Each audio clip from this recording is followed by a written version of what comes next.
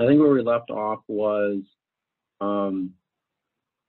if we're building an algorithm that's going to choose what state we're in, and we've got a whole bunch of different buttons and a whole bunch of different states, what kinds of issues or sort of edge cases, unusual things that can happen, do we need to be prepared for?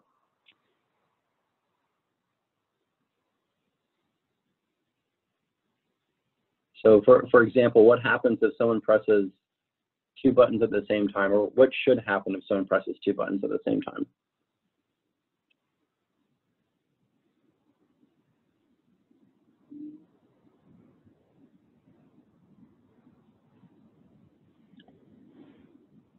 Should it do both? So if we imagine that so that's an option, that's something that we could have it do. In most cases, the states that we have are mutually exclusive. So you generally can't go into 2 at the same time. So if we've got an elevator, for example, it can't go to 2 set points at the same time. So what are some other options for what it should do? Could you have it as defaults and have it to whichever one is a higher priority, have it go to that one? Or more likely to be what we actually want? Yeah, that's exactly right. So we'll want to set up some sort of priority list for, if it gets 2 commands at the same time, which, priority so it knows which command it should actually do. So that's exactly right. So what I want to use as an example first, before we get to the elevator system, is how we controlled the butterfly modules last year. So the butterfly modules really only had 2 states, right? They're either in butterfly mode or in traction mode. And so you might ask yourself, well, why do we need a fancy state controller if there's only 2 output states? Well, the other thing that the state controller can help us with is the situation where we have a lot of different ways to control the butterfly modules. So for example, for the butterfly modules, we had, come on.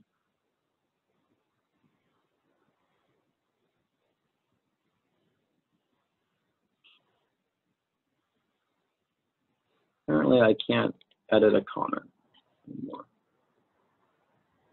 Edit comment, there we go. So with the butterfly modules, we actually had 5, but we're only going to talk about 4 today, different things that were controlling whether the butterfly modules were deployed or retracted. So there were 2 different buttons, the right bumper and the left bumper on the joystick, that could flip between butterfly and traction mode.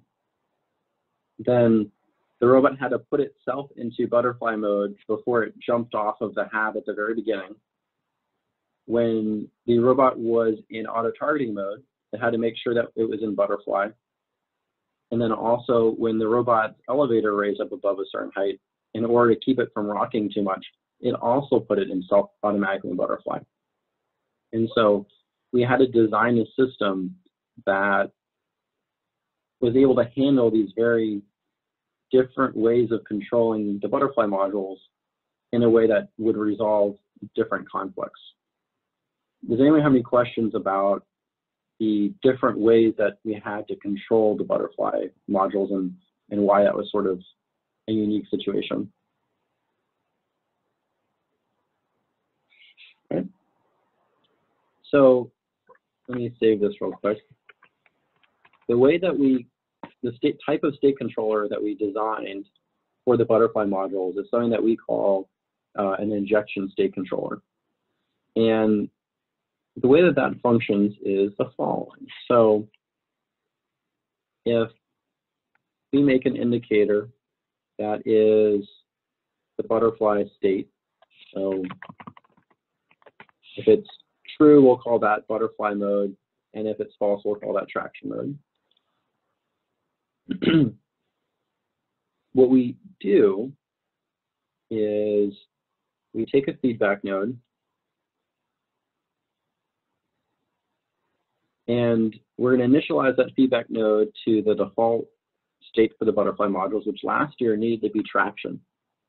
And the reason it needed to be traction was the robot was actually too tall for the starting configuration when it was up on the butterfly modules. And so we need to make sure we were always starting in traction, which is false. So I'll just make a note here. False equals traction, and true equals butterfly. Okay. And the way an injection works is we take a whole bunch of little select blocks, and if our event doesn't happen, we keep going with the value that we had stored in the feedback node. So we basically make no changes to the state. And then if something does happen here, then we're going to put in our new value. So we've got trigger for something that happens, which is the middle line. And then we have the, we'll call it the injected state, which is what's going to go into the upper part of the select block. And so for each one of these 4 different things that can change how the butterfly modules are deployed, we're going to have a select block. Are there any questions with the feedback node and how we would inject a new value into the state and actually change the state?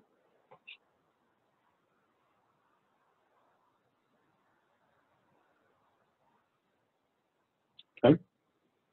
So now comes a little bit of a hard part. So let's think about the following. If we've got, well, here, let me ask this question first. Would we want to control the butterfly modules using 1 button or 2 buttons? And what are the advantages and disadvantages of those options? And maybe since Adam has driven, maybe Adam can talk about that a little bit.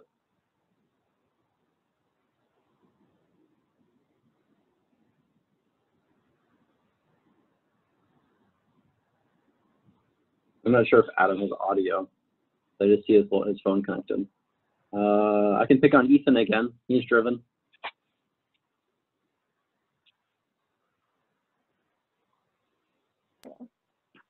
Could you repeat the question real quick? Sure, yeah. So the question is, if we've got the butterfly modules, you sort of have 2 options, right? We can have 1 button that toggles back and forth between butterfly and traction, or 1 button that always puts it into traction, and another button that always puts it into butterfly. And what are your thoughts on which one we should use? I would just saying preference from a driver. Is that what you're saying? Yes. Yep. Yeah, I would say 1 button. 1 button. Okay. So why? Yeah. I think it'd be easier for me just to remember. I just have to click that button, so I just changed the state that way. So it has a default state, but I just changed between it. That's 1. Okay. So let's go ahead and write the code for that one. And then we're going to write it also how we did it last year, which we actually had 2 buttons because that was the driver preference last year. But let's do it for 1 button first. So let me make a button here. So we'll call this button A. Okay. So, and this is on the joystick. So what should we do in order to have button A toggle between the 2 modes? What do we need?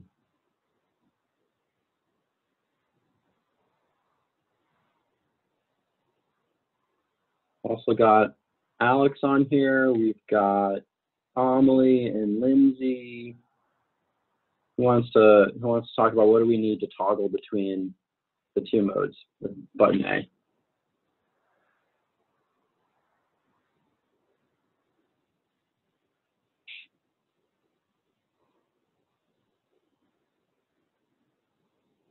Okay, so Amelie says we need a not.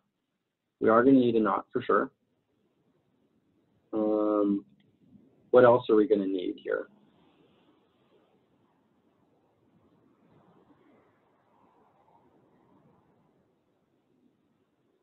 You guys are going to have to guide me through this one.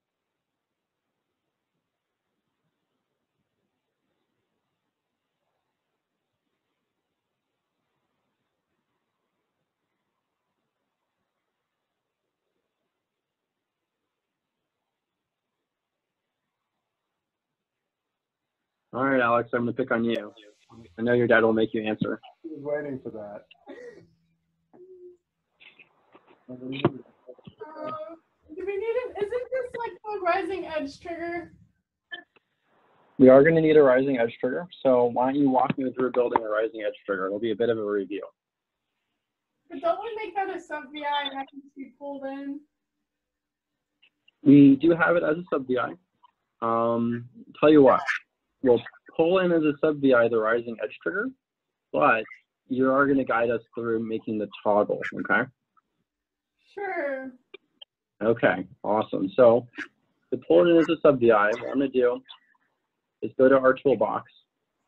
I'm going to grab the edge trigger sub VI. I'm just going to make a copy of it in the training code. That way we don't have any conflicts. I'm going to go ahead and drag and drop that in here. And so, excuse me, the way that the edge trigger sub VI works is we've got one input and three outputs. And so our input is our button. And then we have three outputs, a rising edge, a falling edge, and then what Ethan was describing earlier, which is we'll get a trigger on either a falling edge or a rising edge. Okay, Alex, so we've bypassed making the edge trigger, so we've got our rising edge trigger here. What do we need to do to make the toggle?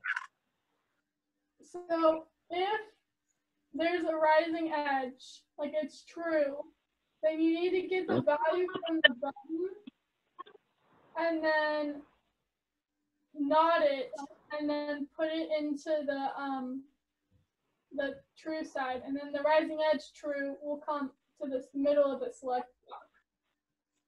Okay. So something like this.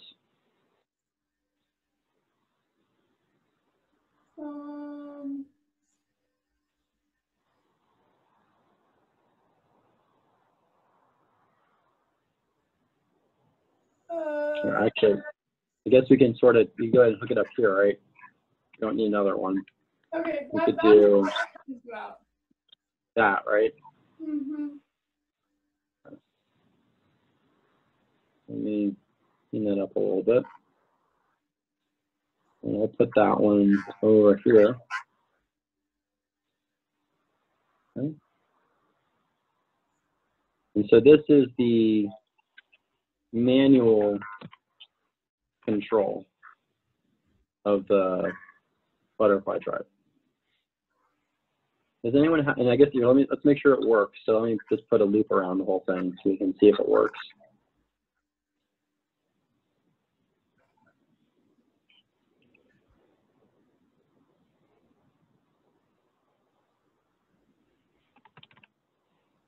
And I'll make that a little bigger.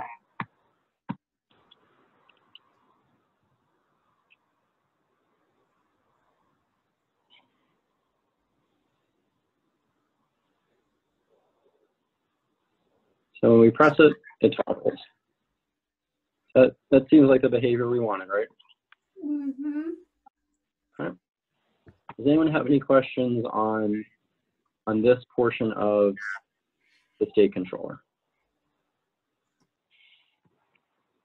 Okay. So let's go ahead and look then at, we'll skip the HAB for a second. Let's go ahead and look at stabilization. That's an easy one to sort of look at.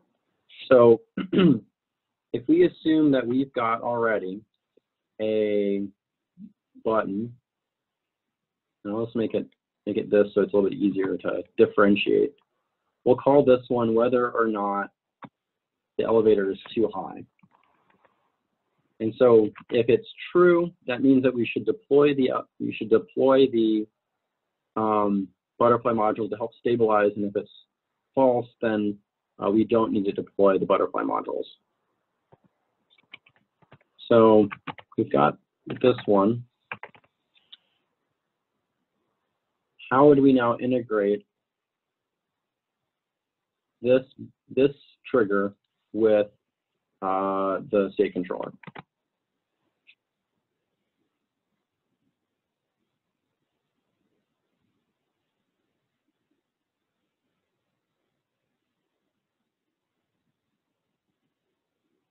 So what's the first thing that we're going to need? What's the first block in order to add another injection?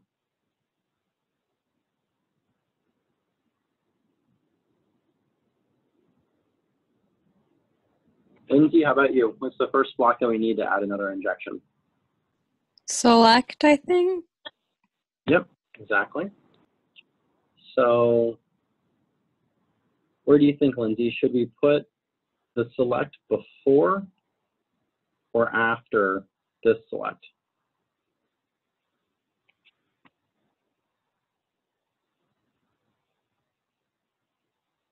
So sort of help with that. That's sort of an interesting question. One of the things that we talked about at the beginning is we need a way to prioritize the different options, right? Because someone could be pressing the manual control button and the elevator could be going back and forth between being too high or not too high. So let's ask this question first. Which one should be higher priority, the stabilization for the robot or the manual control for the butterfly modules?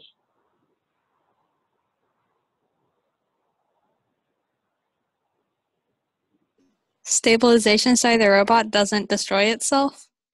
Okay, sounds good to me. I like that.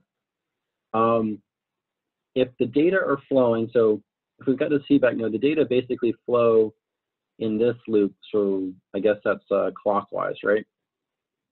So where should we put this select block so that it's higher, so that its injection is higher priority than the manual control? I guess wouldn't it go after it because the feedback node would want to take the most important? Yep. Or would okay. Yep, no, you're exactly right. So if we put it here afterwards, then whatever injection happens here is going to completely overwrite whatever injection happened here. And so things that are further downstream, so further to the right, are going to be a higher priority than things to the left. So if we take this one, we put this one all the way over here. This one gets to be pretty simple because the injection that we have is always going to be a true. We're always going to be going into butterfly mode to stabilize us. Does anyone have any questions about how the stabilization is always higher priority and will always win out in the decision-making process, or in how we're doing the injection here?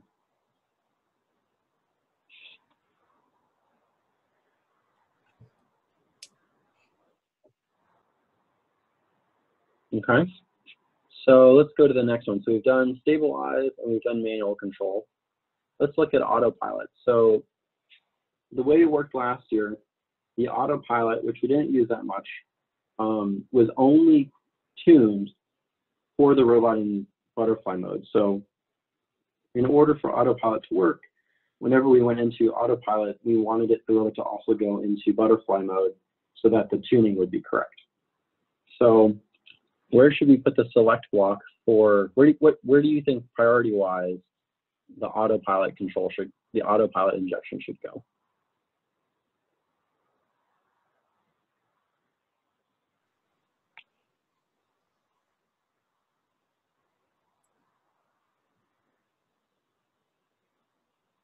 Shouldn't autopilot go after manual control but before stabilization?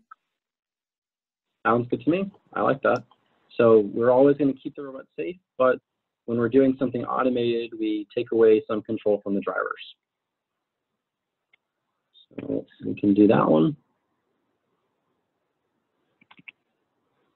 And this injection is also going to be a true. We're also going to be going into butterfly mode. And I'll make another switch here. So call this one auto pilot.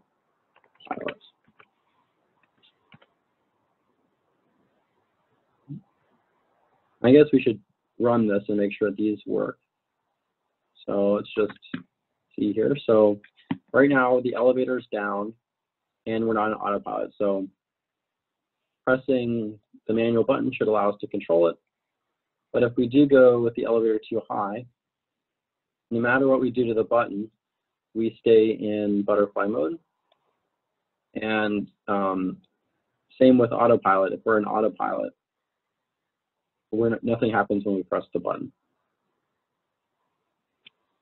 Do the autopilot and elevator too high injections make sense to everyone? Or are there any questions?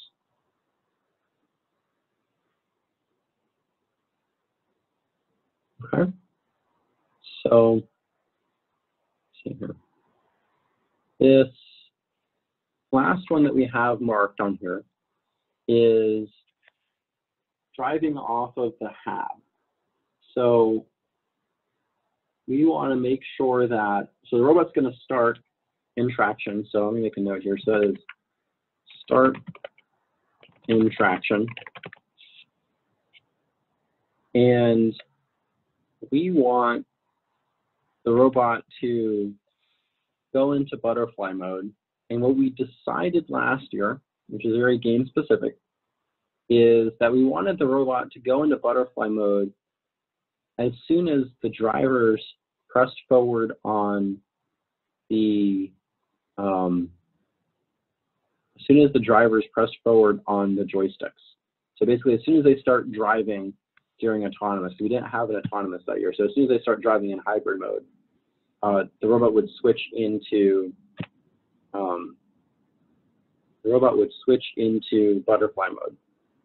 So priority-wise, where do you think that the drive off the hab, make sure that we're in butterfly mode injection should go?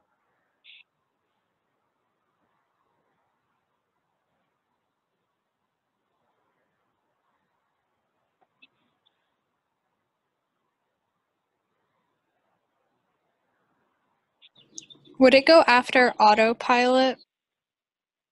Sure, you can do that. That one's, you know, sort of open to however you want to prioritize stuff. I don't see any problems with putting it after autopilot.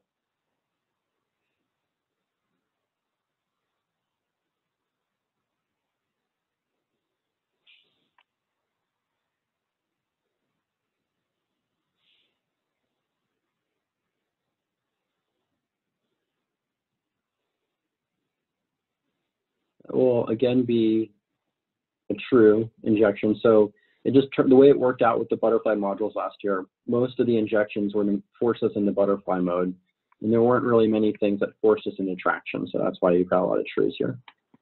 So let me go ahead and make a control that will be the joystick value. So we're just going to have this numeric control, and this will be joystick value. Okay.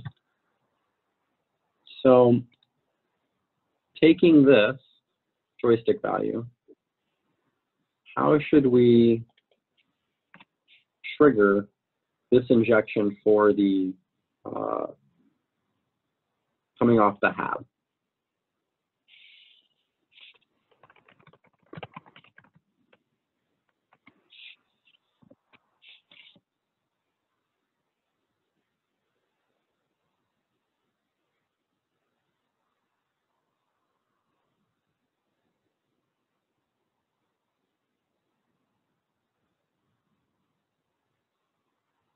So I've got a number here, and when this number is above a certain value, so when the drivers are pressing forward on the joystick, we want to inject this true for when we're coming off the half. What do we need to use?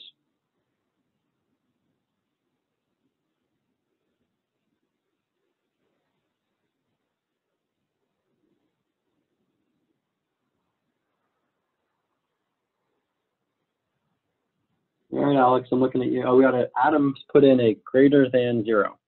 All right, then go to numeric palette. We can grab a, so we could grab a greater than 0. Nothing in this example that would work great. I am, however, going to grab a greater than sign instead of a greater than 0. And the reason I'm doing that is because we are working with floating point numbers, the orange values. And depending on how those floating point numbers are stored and transferred in the computer, sometimes they can be a little bit wrong. And so if we get a 0 value where the joystick isn't moving, it could all of a sudden look like it's above 0. And so instead of making it when it's above 0, I'm going to make it when it's above a small number. So we'll say 0.01, so 1% instead of exactly 0. And we'll use that as a trigger. So this option would work in this example, but this option is a little bit more robust when we're running the actual robot out there on the field. Are there any questions with this little section right here? So now this question is for Alex. What is the problem with this piece of code that we've just written? As we're, imagine the robot driving around on the field. I want you to think about what problem we may have just introduced. If we go backwards. What happens if we go backwards? It doesn't trigger. Okay. So what can we do to fix that? That wasn't the issue I was thinking of, but that's an issue. What should we do to fix that? If it's that, or if it's less than -0.1. Okay, let's do that. While I'm writing that, why don't you think about what other issues there could be? Because there's another one.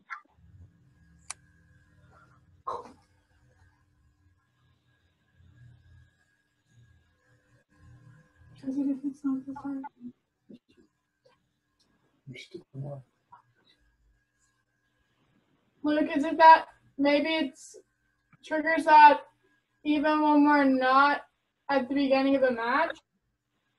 And so what would happen if that's triggering when we're not at the beginning of the match? Stuff we don't want it to do. So walk through the state controller. And so if this is running during the match, you're exactly right, that's where the problem is. Yes. What is that doing to the robot? It's constantly forcing it in, when you're driving into butterfly, even if you want to be pushing with your traction. Yep, exactly. So what Alex is saying is that as long as you're driving, it's pushing you into butterfly mode, regardless of whatever else is happening before it. And that could be kind of frustrating for the driver, right? Every time they drive forward or backwards, all of a sudden they're in butterfly mode. So, and this is a question I don't know that you guys don't know the answer yet, but does anyone have any thoughts on things that we could do to keep that from happening? You use a true false, and when the match starts, you flip a button and you have a feedback node. Okay, so we do need a feedback node. We could do that. So let me grab a feedback node. So what am I doing with this feedback? So let me ask you this question. At a very high level, without thinking about it as code, what should the behavior be? Like, what should the behavior of this injection be? A one-time thing. Okay, a one-time thing, exactly. So any thoughts on how we could make it a one-time thing? And you don't have to know the answer to this one. We need like a count on like when we like do it, like when it's pushed forward for the first time, or like a counter, like when it gets pushed and it like equals 1, then it does it, and then it doesn't. Okay. Okay. So what do we need to see the event where we go from not pushing it to pushing it? Because we're going to count that event, right? Rising edge. Awesome. Okay. So grab the rising edge, and we will put that here. So now we have a way to get a true value every time that we go from not pushing the stick forward or backwards to pushing the stick forward or backwards. And you're right, Alex, we could count each one of those and say that if it is greater than a certain number, like greater than 1, then we don't actually do the action. There's a slightly simpler option that we can do with just Boolean logic called a latch. And so let me show you guys how to build a latch. So if we take, we're going to need this feedback node, and we're going to go ahead and initialize it to false. So we want this latch. So when I say the word latch, it really means just like a gate latch. So once you close the switch, or in this case, set the switch to true, it should stay, or let me say it again. Once it's been set, it shouldn't be able to be unset, at least not easily. And so what we can do here is the following. So we need a way, actually, so let me change this. I'm going to go back on my statement and make that a true. So if we build an and here,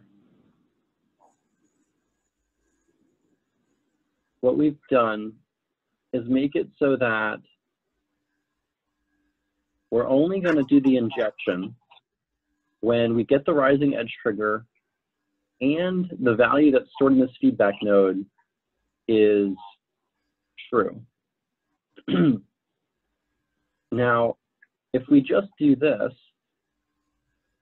this is going to behave exactly the same as if we didn't have this feedback node here at all, right? This is always going to be true, and so we're always going to be able to, we're always going to be injecting the true value here. So what we need to do is switch this to false only when we want to. So let me do, let's see, the following here.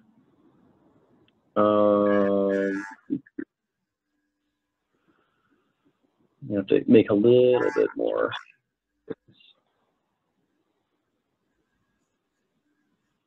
It's the easiest way.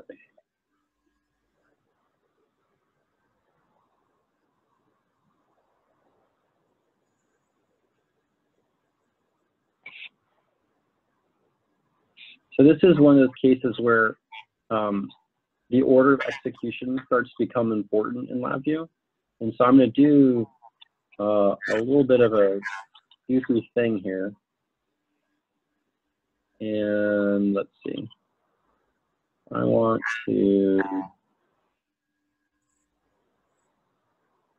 what's the best way to do this?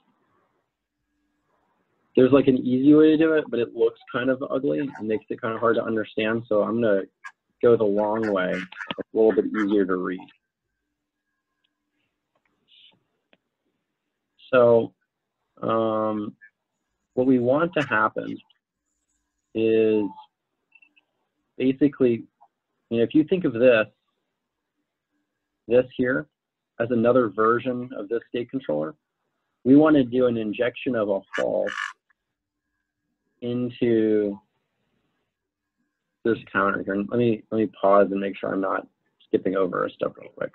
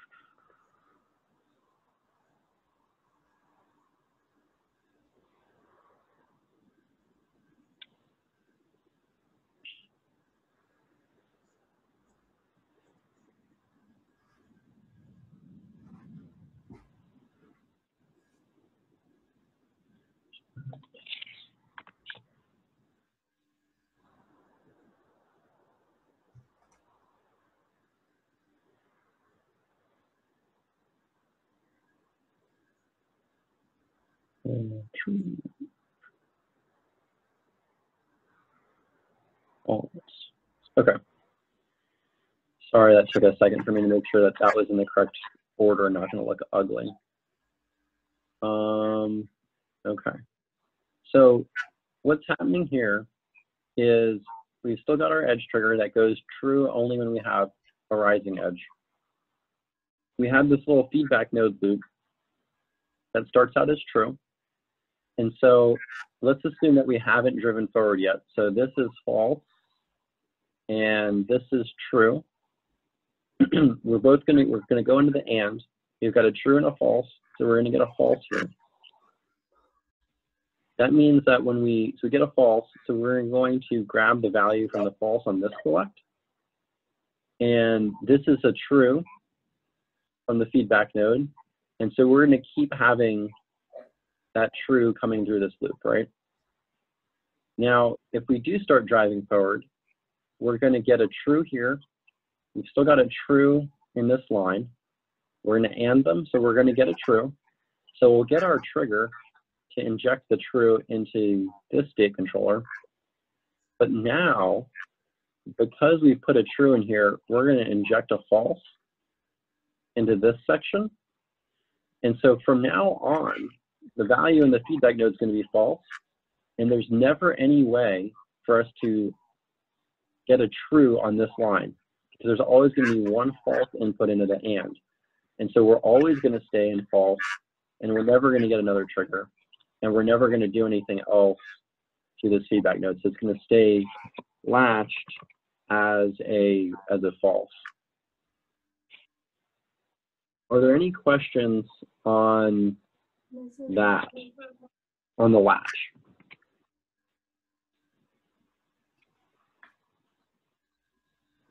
Does that make sense to everyone? Okay. So those are the four that I wanted to cover in this example.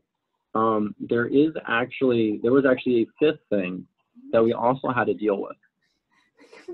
We added a defensive driving pushing button where when the driver held down on the, actually let's make sure this works before I go on to that. So if I'm running this, I can toggle this back and forth just fine. If I run my joystick, I'll put this in butterfly, but I still have control over this. And then the elevator or the autopilot still force us into butterfly. So that is doing what we wanted to do. So just wanted to make sure that was easy to see. So the fifth thing that we had to worry about was we added this button where if the driver pressed down on one of the driver sticks, the robot would drop into traction. And the only difference between that button and say, the stabilization where we just inject a false is we wanted the robot to return to the state that it was in before the driver pressed the button after they released the button. So if the robot was in butterfly and they pressed the traction button, we wanted to memorize that it was in butterfly. And then when they released the traction button, put it back into butterfly for the driver. And then if it was in traction when they pressed the button, it should memorize that it was in traction. And then when they release the button, it should stay in traction. So that one's a little bit, took a little bit more time. I don't know if we have time to go through that today. But if I have a chance, I'll post the code for that one too. So we actually had 5 different ways to control the butterfly modules last year. Are there any questions on the injection state controller before I move on to the next type of state controller that we use.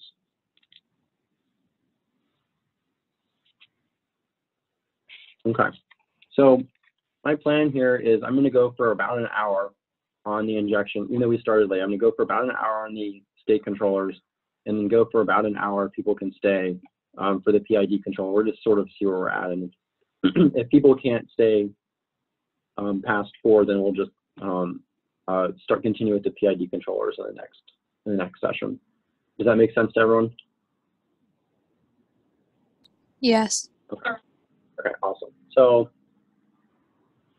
that was how we controlled the butterfly modules. Let's see. All right. So now I want to talk about how we controlled the elevator last year. So the way the way the elevator worked last year was that we had, you know, all of these different buttons on the tablet, and patients could press any of the buttons at any time and command it to go to a new state. And we had the same sort of issues where we need to have a priority, so that if patients press 2 buttons at the same time, we wouldn't have a conflict. It wouldn't try and do 2 things at once, or start doing one thing and then switch to another thing halfway through. And we had, basically fundamentally, we had a bunch of buttons. Now, the way we actually did it last year was we manually wrote code for each individual button, which was sort of a pain. So we've come up with a much simpler way to do it this year, and it's how we're controlling the different speed set points when patients was pressing the speed set point buttons on a tablet this year for the shooter. And we've done that by incorporating all of these buttons into an array and doing all of these operations as arrays. And so what I mean by all these operations are things like rising edge triggers. So again, because we don't want to have conflicts and we don't want to have issues where someone's like pressing the button and holding the button down, we want to put a rising edge trigger on every single one of these buttons. So we only get true pulses when the button is initially pressed. And then we'll have something after that that converts those true pulses, which could happen at the same time, into a specific robot state. And we could put a rising edge trigger. We could take, we could take this block and we could put one in between each one of these booleans and the array, right? We could hook this up like this. That starts to get a little bit messy. And so what it turns out is that you can do an edge trigger with an array. So all we have to do is build a normal edge trigger. So we're going to need our feedback node. I'm going to go ahead and initialize the feedback node to the values at the very first loop cycle, which theoretically should all be falses. Theoretically, patients hasn't pressed the buttons and isn't holding them down at the time that the robot boots, although it wouldn't necessarily be a problem if she did do that. And then we have an and. And so for a rising edge, we need the current value to be true, and we need the previous value to be false.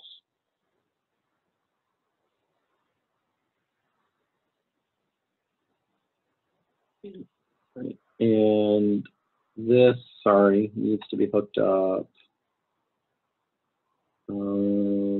Oh no, that's fine. I can stay like that. So this is exactly our rising edge trigger from before, except that if you look, the wires are thicker because they're arrays. And so what it's doing is it's doing this rising edge trigger for each one of the 4 elements of the array. And it's doing it in a very nice and compact form without us having to have a whole bunch of rising edge trigger blocks. Do the rising edge triggers make sense to everyone? In this sort of array format. Okay. So we've got these button presses. We have a way to see when the buttons are just initially pressed. And what we want to do is convert the button presses into a name for a state. So we've got 4 names: state A, state B, state C, and state D. And those could be, elevator set point, for the rocket, and then one for the cargo ship, and then a stow, and maybe one for climbing. And the way we're going to do the names is we're going to create an array of names, just like we've created an array of button values. And we could build an array like this, and that would be totally fine. I want to show you another option here, though, which is we can go here on the front panel and go to data containers and array. And we're going to call this state names. Now this array has no data type associated with it right now, so that's why it's black and grayed out. To make it one that we can put names in, we need string values. So we're going to go to the string palette and grab a string control and just drop it inside of the state names array. And so now the control is turned pink because it's going to be 4 names. This allows us to just drag this down and type in the names that we want.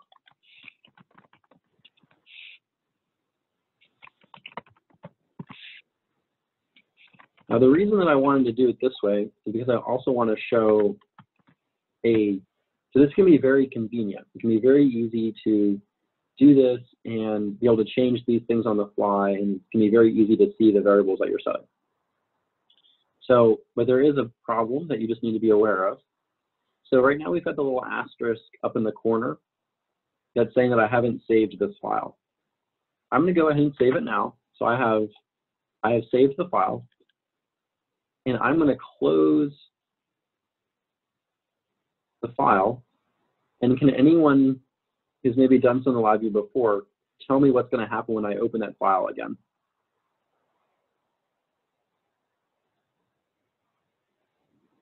That was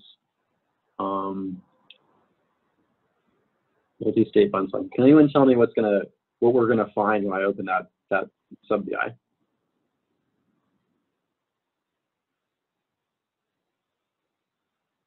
Any guesses? What happened to the names that we typed in?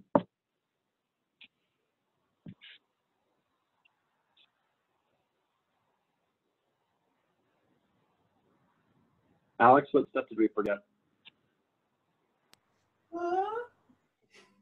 What step did we forget? Why don't we have any names typed into this array? Is there an initialization step? I don't remember. Right. Amelie? So Amelie just answered in the chat. So Amelie is saying that we forgot to set the values as default. That's correct. So let's type in all of the values again. I remember that. I did that a couple times on accident. It can always be sad when you set something up and then forget it. So what's happening here is if you type anything into the front panel, it goes away when you close the sub-VI unless you right-click on the object and go to data operations and say make current value default. And then you can hit save. And now if we close this VI and open it again, our names will be saved. You can also do this by going to File, Edit, and say make current values default. That will do it for every single control that is sitting on the front panel. So you don't necessarily want to do that all the time, but you can if you want to. Usually it's easier just to right click on the specific one that you want to save and make those values default. Does anyone have any questions about making those values default?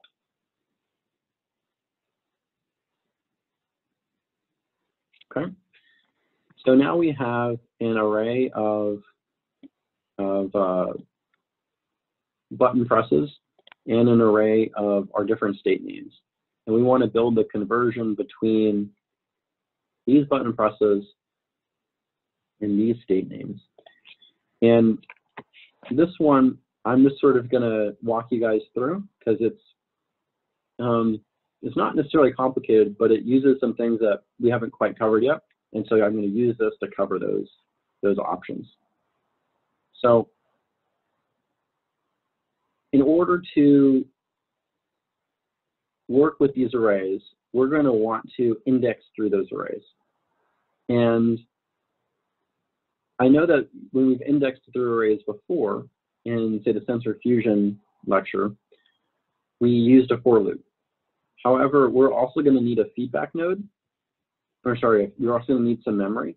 And so we're actually going to do in a while loop what we did in a for loop. So this kind of goes back to the fact that you can usually take a while loop and do pretty much anything that you can in a for loop. So I'm going to take this while loop here, and we need to be able to cycle, we need to be able to check the values on each individual one of these button presses in this array. And so if we run this array over, we can right click on this tunnel. So right now the tunnel is solid. We can right click on the tunnel and say enable indexing. And now we actually have an indexing,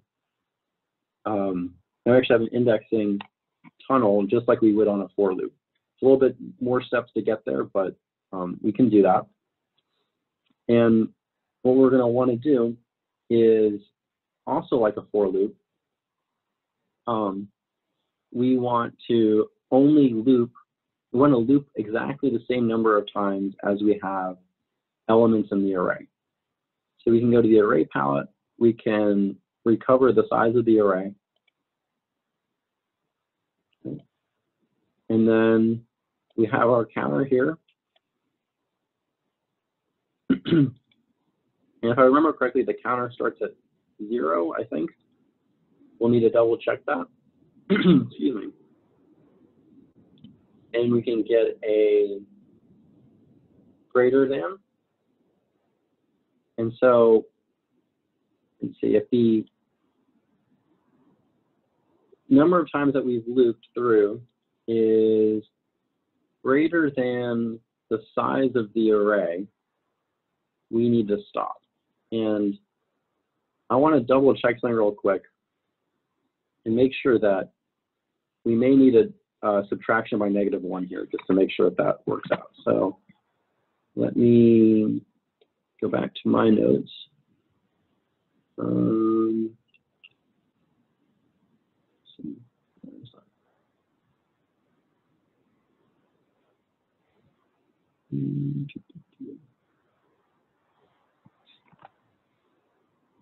Greater than or equal to, and that will be our subtraction.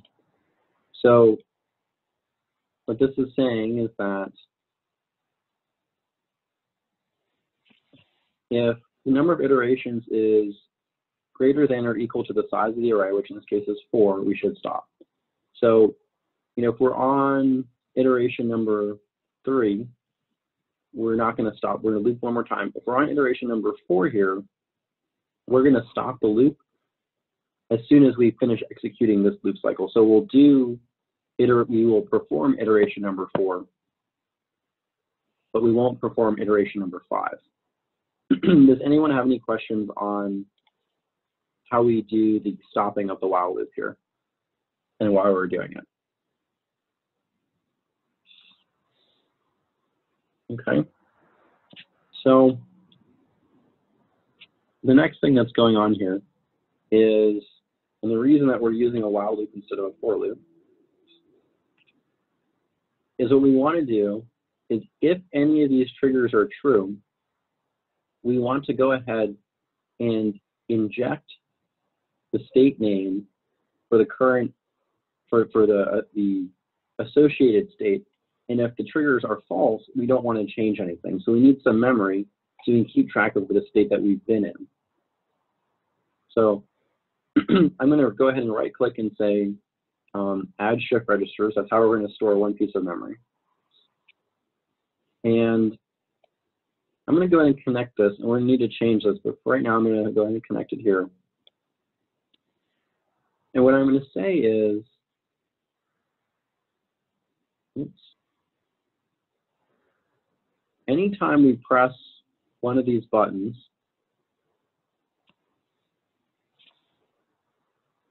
here. So if the button is not pressed, we're just going to take the previous value for the state. Sorry, that's a mistake. 1 second. 1 second. Sorry, so this is the list of available states. What we need is the state itself. So I'm just going to go ahead and make our default state A. So this value here that is sitting in the feedback nodes, this is the current state. Okay. And if the trigger isn't true, we're going to keep it. We're not going to change it. And if it is true, we're going to essentially look up the associated state name and replace it. So we've got this list of states that are in the same order as the buttons. And I'm going to double check something again. Okay, that works. Okay. And again, I'm going to make this auto indexing so that the value that's coming out of the value that's being indexed out of the state names array is going to correspond to the value that's being indexed out of the triggers array. So as we cycle through, right, we're going to look at the state A button first. If the state A button is false, we're going to pass through the old value, and we're going to keep that in memory. On the next loop cycle, we're going to look at the state B button, and if it is false, we're still going to keep the previous state and remember it. And now if we get to the state C button, and it is true, then we're going to grab the state C name out of the index and insert that into memory. And so now we've got state C here. And if the state D button is false, we will stay as state C. But if state D button is true, then we're going to put in a D. So the D value, the buttons here are in order of priority. So D is a higher priority than C, and C is a higher priority than B, and B is a higher priority than A. So basically, whichever button here is last pressed, or if you press 2 buttons at the same time, it's going to go with the button at the bottom of the array. Does this portion right here make sense to everyone?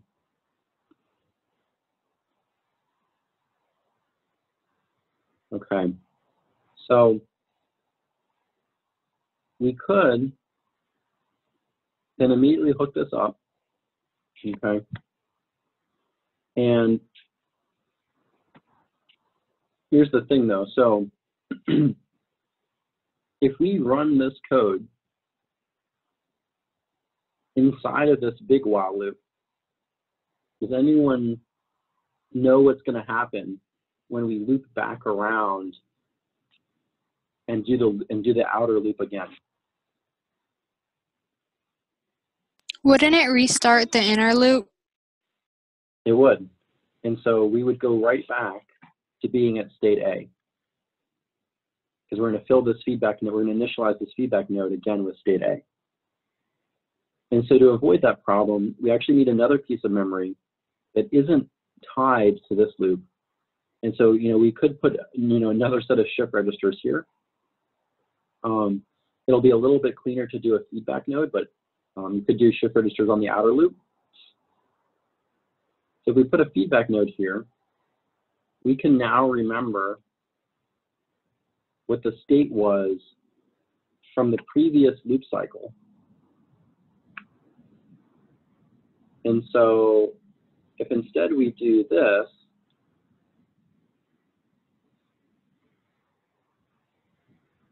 when we come back around, we're going to initialize this feedback node, this inner piece of memory, with the value that it was, with the value that we determined from the previous loop cycle. Does that make sense to everyone? Okay. So let's see if that works. So we've got our 4 buttons here, and we've got the name of the state that we've selected. And so hopefully if we press state C, we should go to state C, B, D, A. It doesn't matter how fast you press them. It's always going to go to the correct state. Does that make sense to everyone? Okay. So now we've selected the name of the state. Typically what happens is that this can now be run into a case structure as the control, basically. And you can now go through and you can name the case structures appropriately. So state A, state B, right click, say add case after, go to state C, right click, go add case after state B. Now, if we have something like, we'll call it the elevator height. So this will be elevator height in inches. We'll make that a lot bigger so we can see it.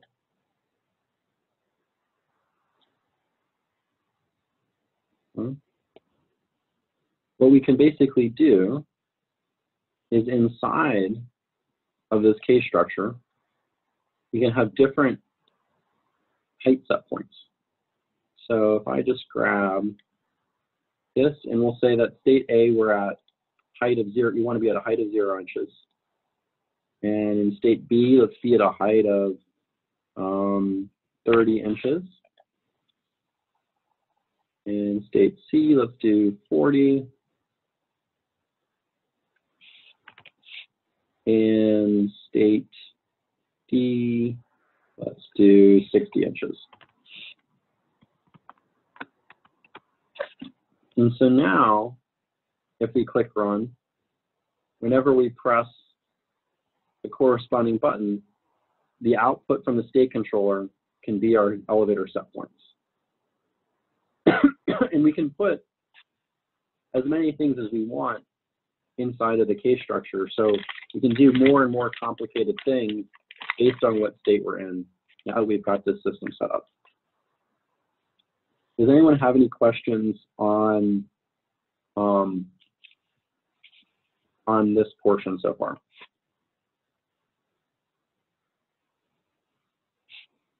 Okay. So the last 2 things that I want to cover in state controllers are related, and they're how we handle sort of safety cases and safety interlocks. So the first one is when we are moving between states, sometimes the configuration of the robot is such that it would be unsafe to go into a specific other configuration. So a good example of that is last year, the elevator needed to be all the way retracted before, the elevator needed to be all the way retracted before we started the climb sequence. If we went into the climb state with the elevator extended, really horrible things that happen.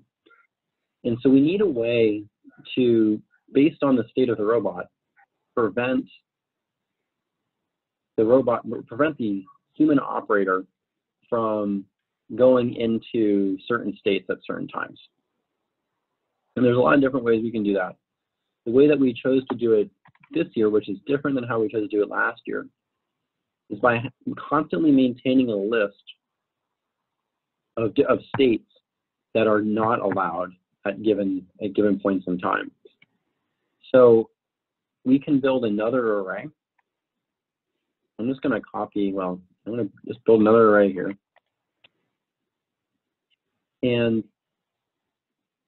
I'm going to start out with saying that all of the states are allowed.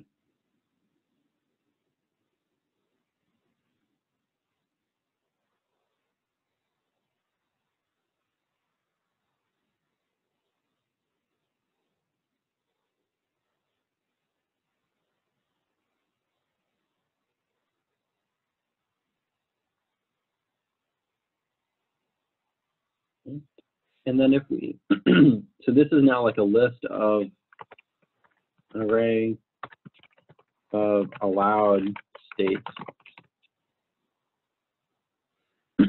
And we can replace this and if we right click on it and go to replace and go to compound arithmetic,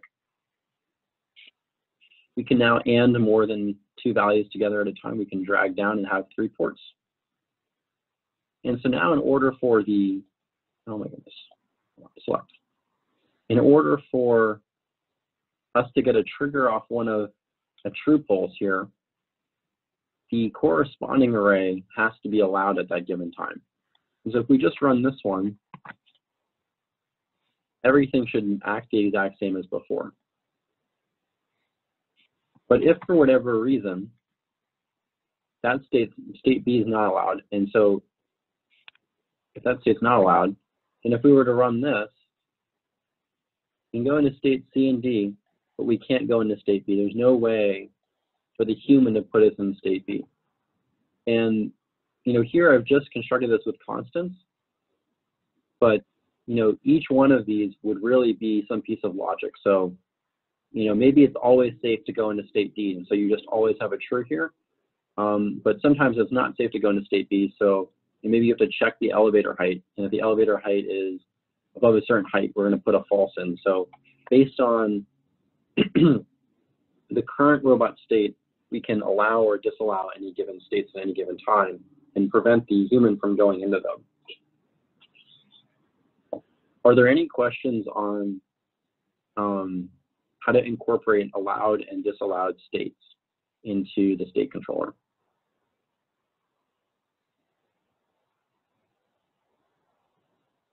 Okay. And then the last thing here is sometimes we're allowed to go into a given state, but for whatever reason, we need to override the output of, I'm going to call this is the state controller itself, and this is the state selector. Sometimes we need to override the output of the state controller. So an example of that last year would be, we may have commanded the elevator to go up to rocket position 3, but if we detected that we were tipping backwards with the IR sensor, we want to go ahead and drop the elevator back down. And we did that with safety interlocks. And there's any number of ways that you can incorporate safety interlocks. We have chosen to do pretty much always one scheme for this because it's the most obvious to someone else looking at the code what's happening. And so what we do is we just take another case structure, and for the false case, we do nothing to this value. It passes straight through. So this would be no issue. And in the true case, this would be the, issue detected. And we would put in some new value that we're going to override. In this case, if the elevator is tipping, we want to retract the elevator all the way back down to the lowest position. So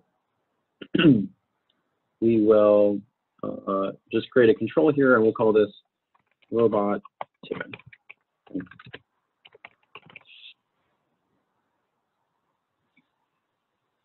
And so now we look at that, and we go to state C. We're in 40, but as soon as we hold down, as soon as we go into robot tipping, we override the output of that value. No matter what we press, we're still outputting a 0 to the motors. And then as soon as we're not tipping anymore, we go back to whatever state we were in, or whatever output we were in before. And we could have done this with select blocks. We could have done this in any other way.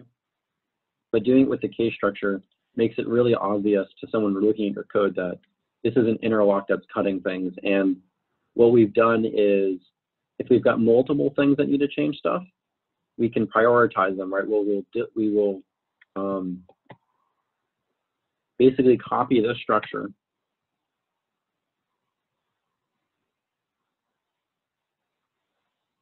and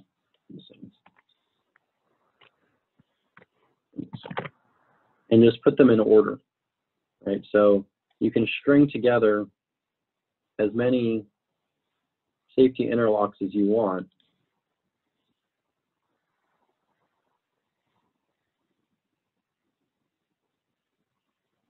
So we'll just call this like, I don't know, issue 2.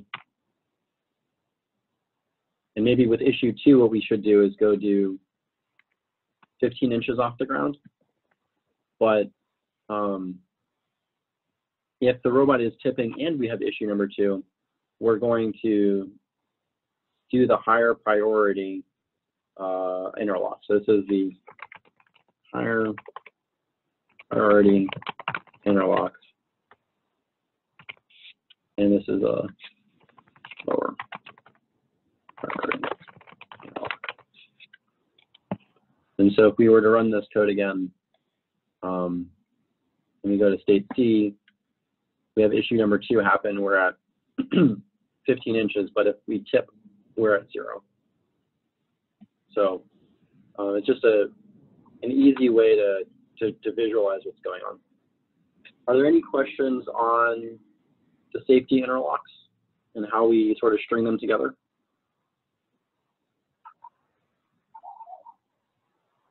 Okay. Are there any questions on anything that we've covered with state controllers so far? Because we're about to move off the state controllers topic.